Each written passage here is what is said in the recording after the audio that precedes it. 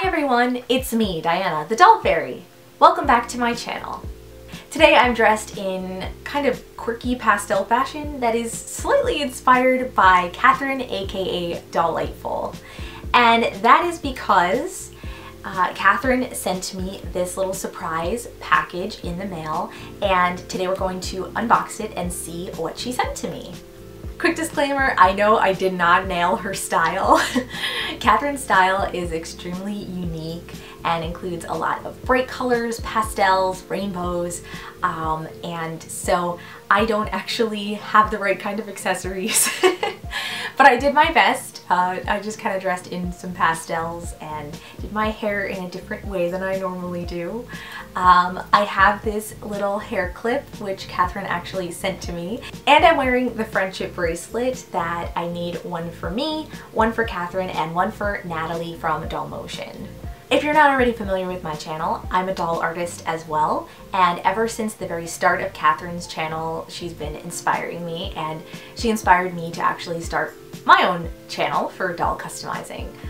Since then, we've done a couple of really cool collaborations together, along with Natalie from Doll Motion, and Katherine has become a friend, often giving me great advice, encouragement, and also supporting my channel, which I'm so grateful for. And now she sent me the surprise, and I can't wait to see what it is. Okay, so I've just put a piece of paper on here to cover up the addresses, of course. And let's open this up. There we go. Okie doke. Ooh, all right, so at the very top we have packing peanuts. And I can see there's socks with little stitches on them. Oh, so cute. Adorable. Thank you, Katherine. Let's see, there is a note here. Hi Diana, I was so excited about our little bunny BJD that I just had to send you one. Oh my gosh! Please don't feel obligated to make a video about it or anything. I just want you to have it as a gift. Although if you do end up customizing it, I know it looks so cute, Katherine. Ah! That's so awesome! Thank you! Oh my gosh, I'm so excited now. Okay, so if you haven't seen Katherine's recent video, she did create her very first BJD, which was a cute little bunny. And she customized it, of course, in an adorable way. And oh my gosh, I can't believe she sent me one. I'm so excited. Okay, let me get these packing peanuts out of our way here. Okay, so you have some cute stickers, very colorful stars. Honestly, like, if I had these before opening the box, I should have like stuck them all over my face or something for the intro, because like I did not know how to be all cute rainbow pastel. Ooh, this looks like a yummy snack. It kind of looks like, maybe it's like a cookie. Looks like it's kind of like a cookie stick with chocolate in the middle. So like almost like a reverse Pocky. That's kind of cool. Ah, in here must be the bunny. It says bunny doll. And I guess it also says bunny doll in Korean, but I totally don't know any Korean whatsoever, so. And this is a really pretty ribbon also. It's one of my favorite colors. Okay.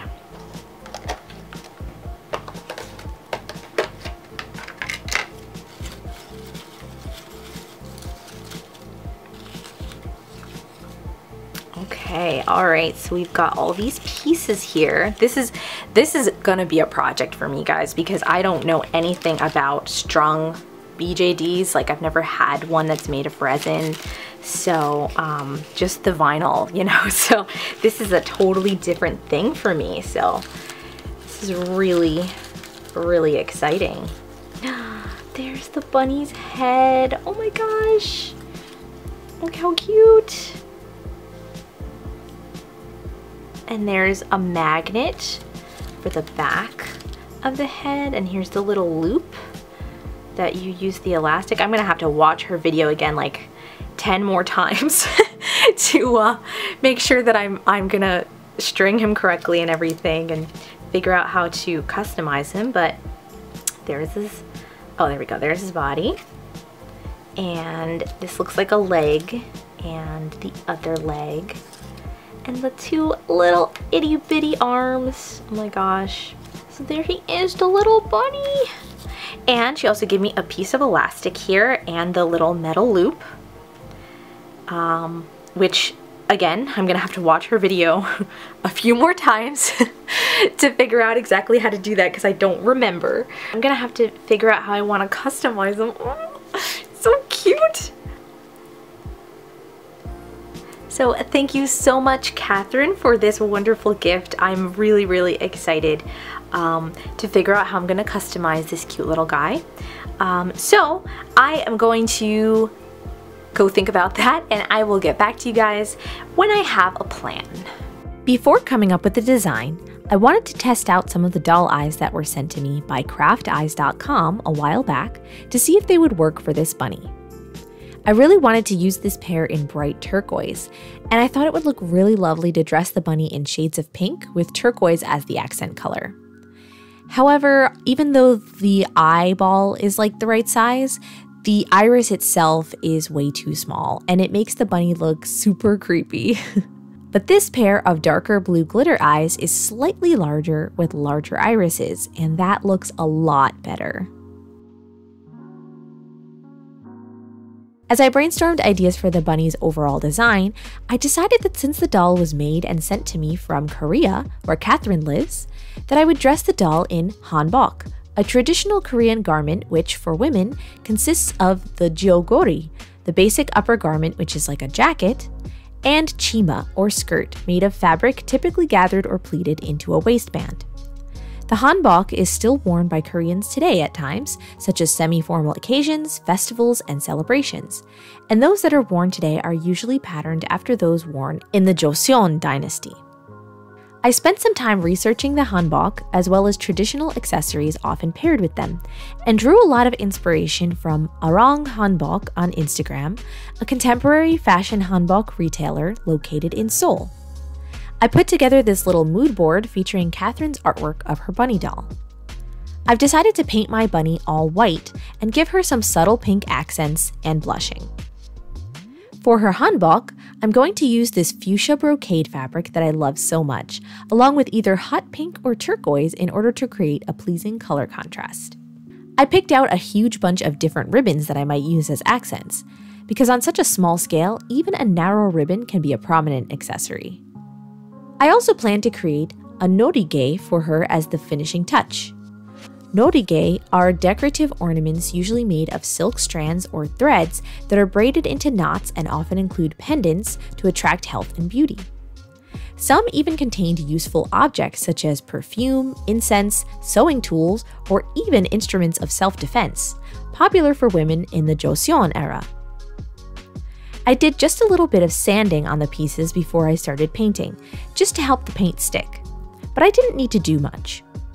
Then I just went to town painting on coat after coat of white acrylic paint. Since the bunny is such a dark color, it will take a while to get the white to be fully opaque. I watered down the paint a bit at first in order to create smooth, thin coats, but as the process went on, I realized that having the texture of brush strokes on the paint job was actually a plus for something like a bunny which has fur. There was no need to worry about it being perfectly smooth because I'd rather it give the impression of having strands of fur. I have no idea how many coats it took because it was a lot.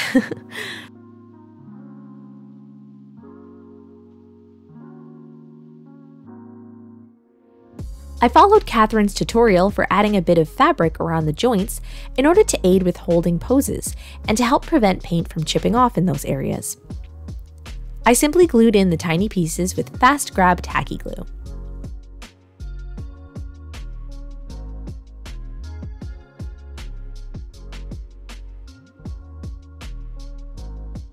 Once I was finally satisfied with the paint, I used some Liquitex matte varnish on the pieces to finish them off.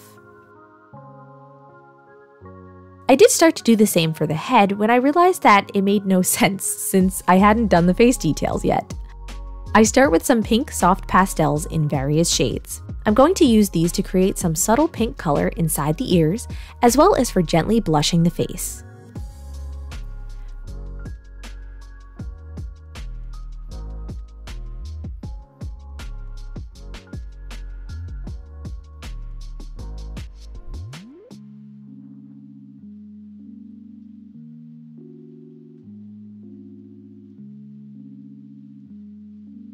For the outline of the eyes, I'm going to use a light pink color. This is going to be very simple and a little bit cartoony, with a few little eyelashes and not much more detail than that.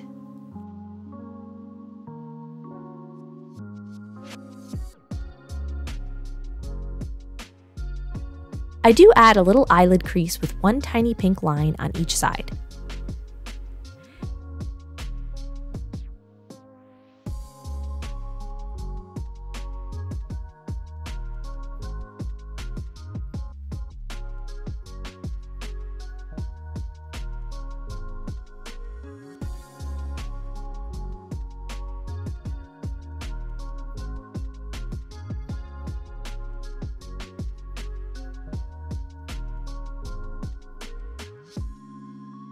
Since this face-up was so incredibly simple, which I must say was so refreshing and nice, it only took 2 layers of color and 2 sprays of Mr. Super Clear to seal them before I could call this bunny's face finished.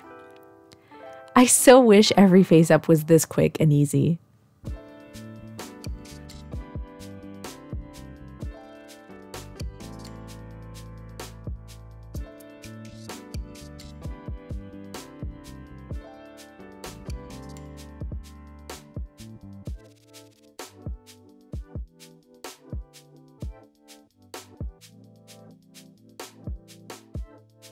Before we can make the bunny's outfit, which I've been looking forward to the most, we need to string the pieces together to make the doll complete so we can create the pattern.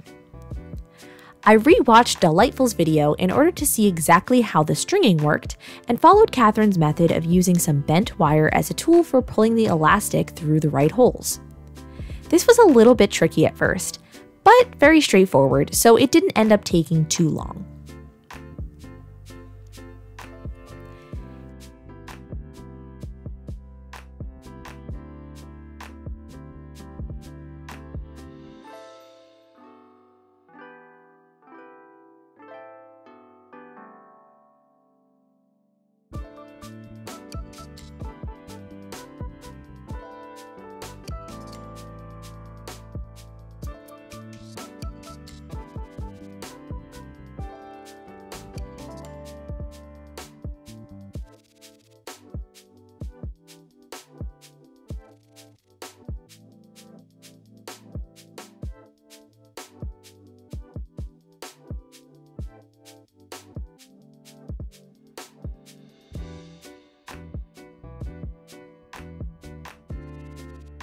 Next, let's give our bunny some eyes. I clip off the extra plastic bit on the craft eyes because there won't be enough room inside the head for that.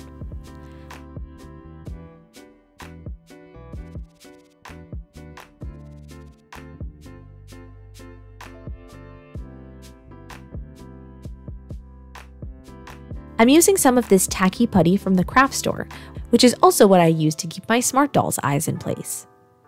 I smush it into the head using the end of a paintbrush to help me, just like Katherine did in her video.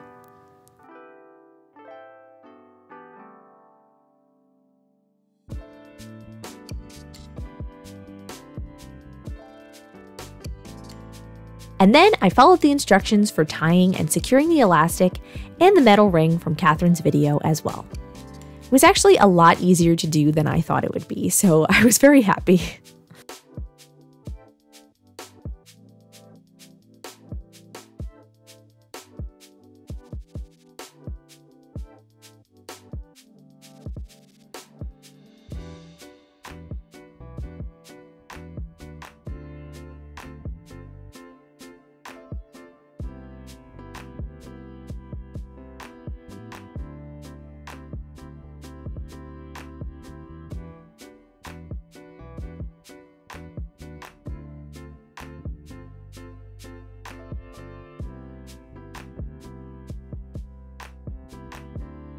For one last finishing touch on the doll's body, I'm taking a bit of light pink paint and adding some toe beads to the feet and little pads to the hands as well for maximum cuteness.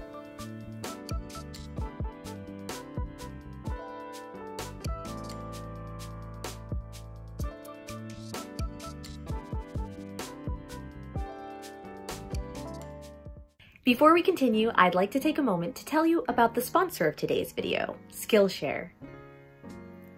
Skillshare is an online learning community with thousands of inspiring classes for creative and curious people like us, on topics including illustration, design, photography, fine art, freelancing and entrepreneurship, and so much more.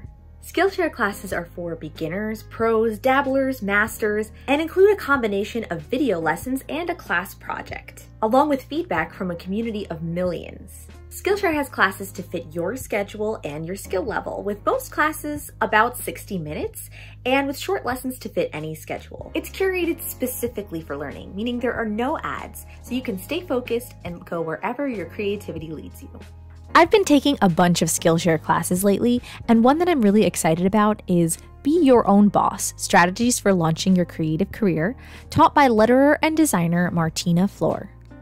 I'm always interested in learning more about the best practices for creative freelancing and being self-employed, and in this class, Martina shares her personal experience and expertise to provide students with practical tools and useful tips to start and manage a creative business. I'm being 100% genuine when I tell you that I am so happy to work with Skillshare as a sponsor, because I truly believe that using the internet to connect people across the globe, to share what they know, to teach and to learn creative skills, I think that's the best thing to come out of this age of global technology, if you ask me. Right now, Skillshare is offering a special promotion. So the first 1,000 of my subscribers to click the link in the description below will get a 1-month free trial of Skillshare, so you can start exploring your creativity today. I highly encourage you to click on the link and try out Skillshare today, and enjoy that feeling of infinite possibility that you get when you browse through their thousands of inspiring classes and realize that there is literally so much to learn and it's all at your fingertips. I love it. Now we can make her hanbok. I started out by creating a rough rectangle shape for the skirt, or chima. I fold pleats into the skirt to test out that look and determine how wide the skirt piece needs to be.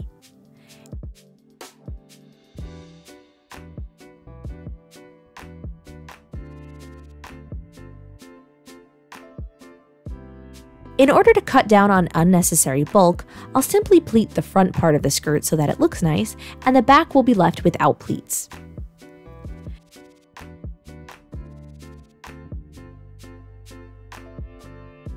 For the jacket, or gyogori, I create a pattern by first tracing the outline of the doll's upper body on paper.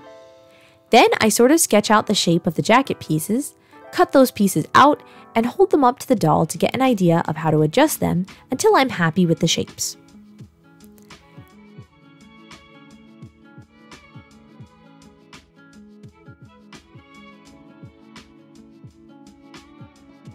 Then I cut the jacket pieces out of my magenta satin and cut a skirt piece from the brocade fabric.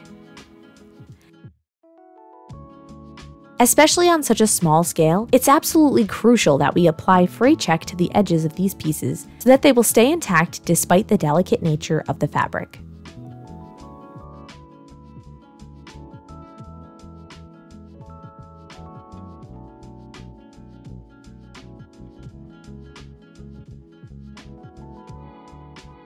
Thinking this will make it easier on myself later, I hem up the bottom of the skirt first.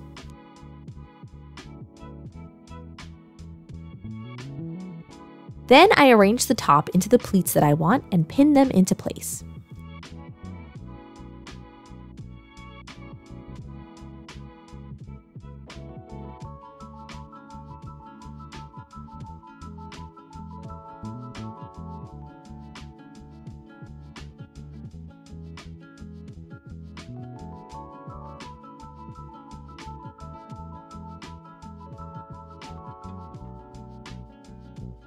Once I'm satisfied with the placement, I hand sew them in.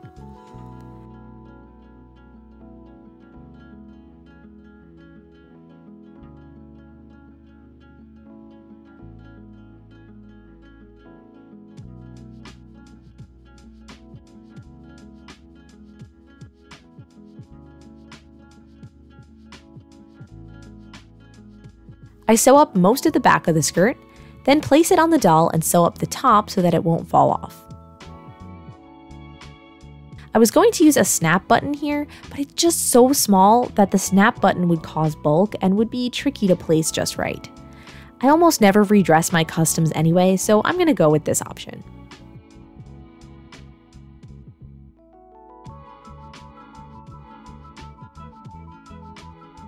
Now for the jacket pieces. After hand stitching the shoulder seams and sewing in the sleeves, I finished the ends of the sleeves with some pale pink ribbon attached with tacky glue instead of trying to sew something so delicate. It truly ends up looking a lot neater this way.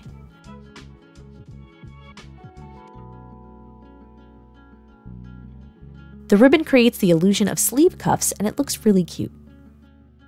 I sew up the sides of the jacket and then try it on the doll.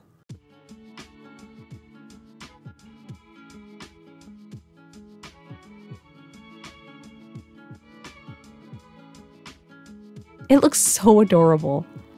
I determine the length of the jacket and then pin and hem the bottom.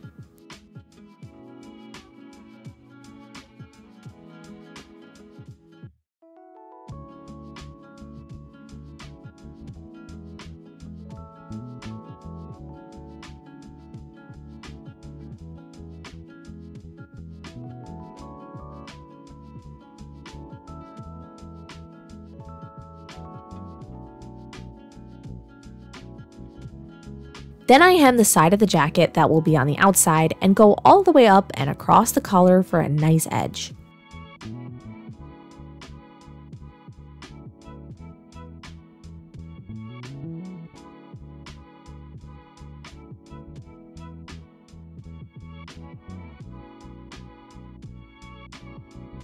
I use more of the pink ribbon to create the look of the collar as it goes around the neck. I glue this on and use some mini clothespins to keep it in place while it dries.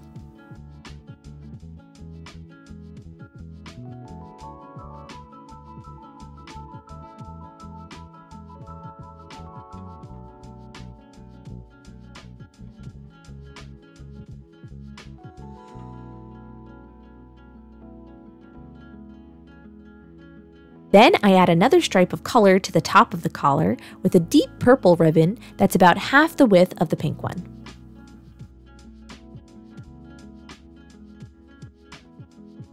Next, I'm using more of this purple ribbon to create the goreum, or the strings attached to the breast of the jacket to tie it closed. I really wanted to tie this the correct way in order to make it as accurate as possible, even though it was so hard on such a tiny scale. Nevertheless, I watched a helpful video, which is linked below in the description, to learn how to tie the knot properly, and I found a way to make it work.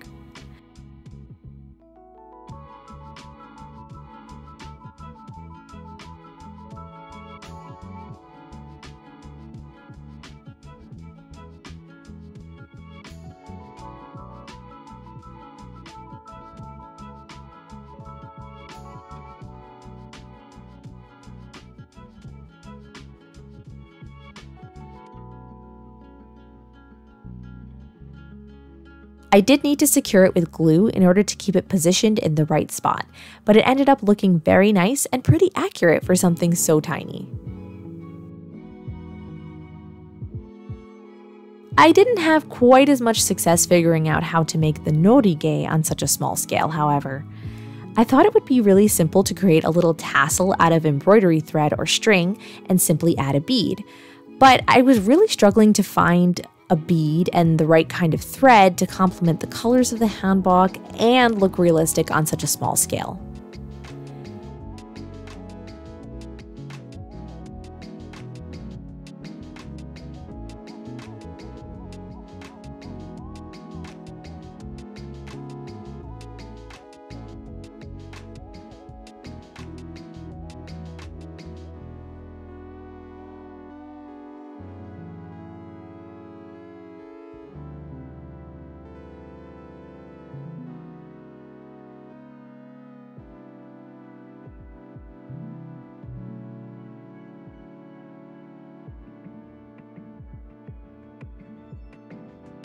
After some frustration and a lot of different beads, I finally settled on some pink thread and a simple clear bead.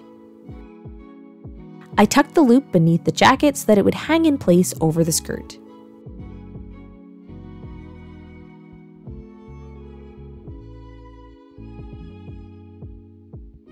For a final detail, I glued a little pink flower beside her ear as a cute accessory to balance out her look.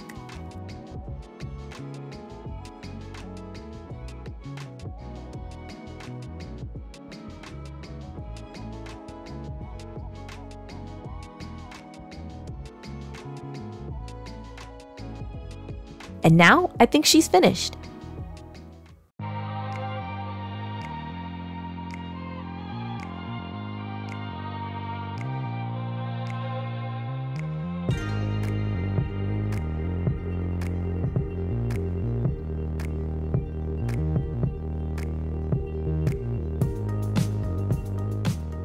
I think this little bunny turned out so cute, and I'm so happy that Katherine sent this doll to me to customize. I don't usually gravitate toward animal dolls, so this was something totally different for me, both in that respect and in the sense that this is technically my first resin ball-jointed doll. It felt so special to be customizing a doll that a friend actually designed and printed herself, and I want to say a huge thank you to Katherine for the opportunity. It was also refreshing to work on such a small scale, and I actually really enjoyed hand sewing the tiny little hanbok. I think it would be so cool to have more BJDs in this size.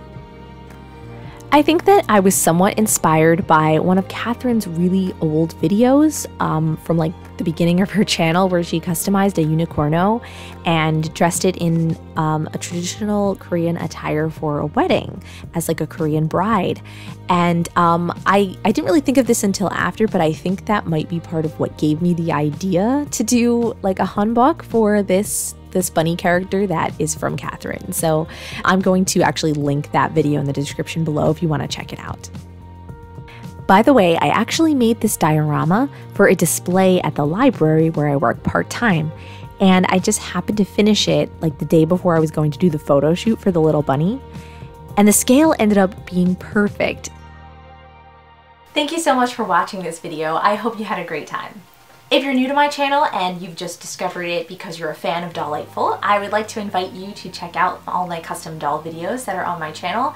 And if you'd like, I would love it if you could subscribe to my channel as well. I'd like to say a big thank you to all of my patrons, as always, because without them, none of this doll magic would be possible. If you enjoy my videos and would like to help me make more of them, check out Patreon. I'd also like to remind you that the Doll Fairy now has an official shop with apparel, accessories, charms, stickers, and lots of cool stuff for sale. I designed all of the merch on thedollfairy.com, so head over to check it out and sign up for the email list to find out the inside scoop about upcoming sales and events. Thanks so much for watching, everyone. I'll see you again very soon for more doll magic. Bye!